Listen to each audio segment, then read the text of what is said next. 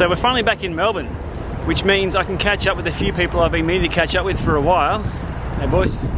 One of them being Chris Peters from Quadlock. Everybody knows Quadlock. They sent me some kit over a year ago now when I was first doing a few live streams with Zwift. And now Zwift iOS is out, I think their sales are going to increase.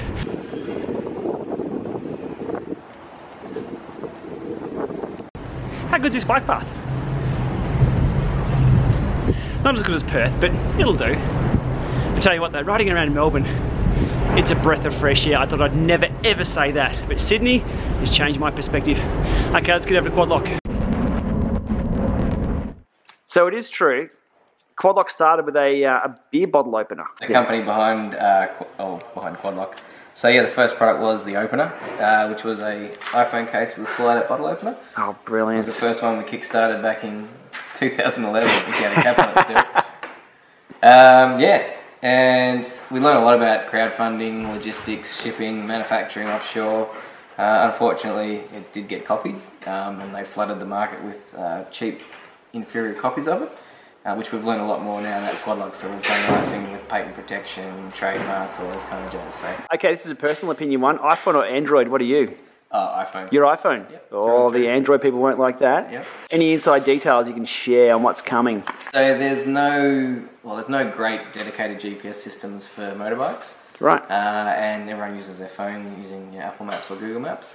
So yeah, it's one that we didn't see, but a lot of our customers are motorbike users already, and they're using our existing bike mounts on their bikes. Main thing is for navigation. So yeah, navigation on an iPhone or an Android product is far superior to your dedicated GPS devices. Yep. And it's a lot smaller, discrete device to put on your bike. So yeah, big opportunity there in motorbikes. Alrighty, thanks for a quick look at the a bit of background here with Quadlock, and good Christmas present idea?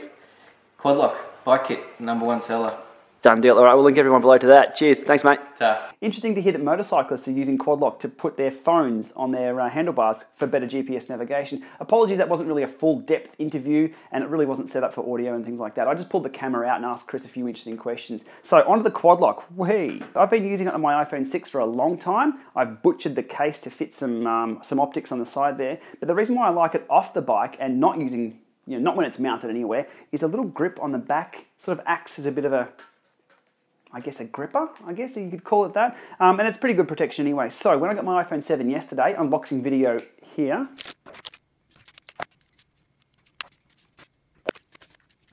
We've all seen those. I didn't want to set it up until I had the kit for the iPhone 7. So I've got one of those. Let's unbox one of those now.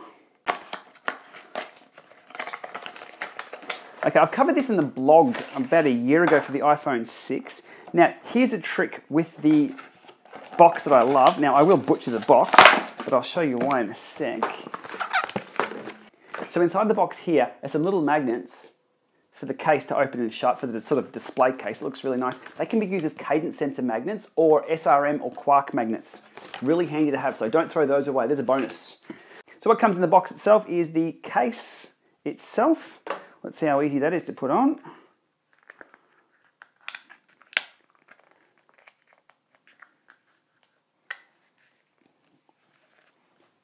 Done.